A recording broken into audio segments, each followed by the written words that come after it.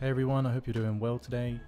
Following my most recent video, I said I was going to do a video about the going first combos you need to learn with this deck, especially with Terahuts now being available. It's a big card for the Mathmech combo.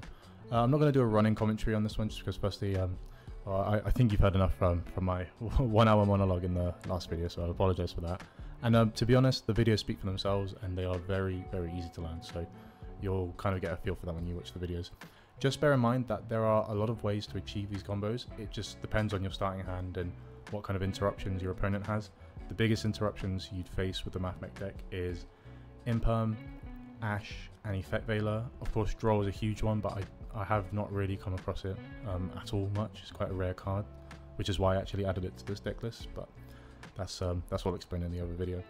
Anyway, the first two combos are actually from real gameplay, so they're just replays that I've recorded and put together.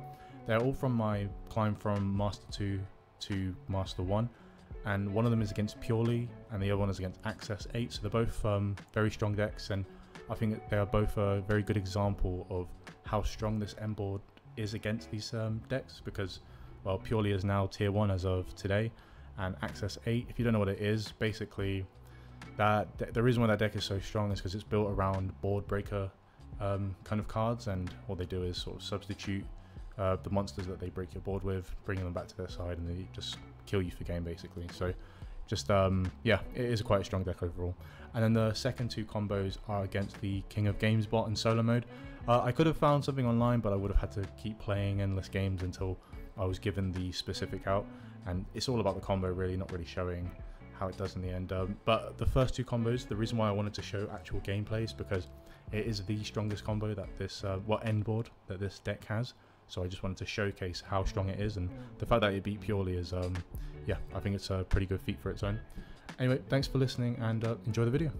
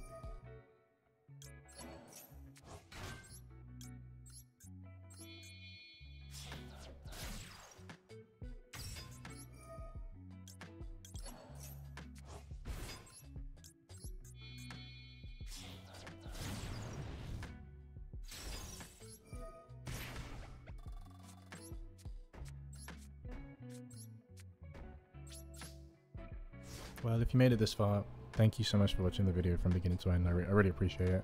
I just thought it'd be good to share that I don't really make these videos for anything other than it's just fun to make them. I'm not really fussed about the view count or subscribers. If you want to subscribe and like, please by all means do so. I suppose it does tell me if you guys like it, but I just do this for me. I think it's a lot of fun. And actually, if there was one aim from these videos, I suppose it's if these videos help someone who's, you know, trying to get into the Mathmech side of things, or I don't know, maybe understand the deck to break it down even better if you're playing against it, then yeah, that's a huge plus for me. But I just have fun making these videos, particularly because I like the game, and well, I like this deck in particular. Actually, I really like the Mathmech rogue decks. You'll never catch me playing a meta deck. It's just not something in my favor. But anyway, no important. What I wanted to say is that if you have any questions, please just shoot them down in the comments below. I'll be happy to take time and respond to them. And if you have any video ideas that you want me to take care of, whether there's certain things you want me to test that you can't be bothered to do yourself, just yeah, just let me know, and I'll happily make the time for it. Anyway, thanks so much for watching the video, and yeah, take care. Bye.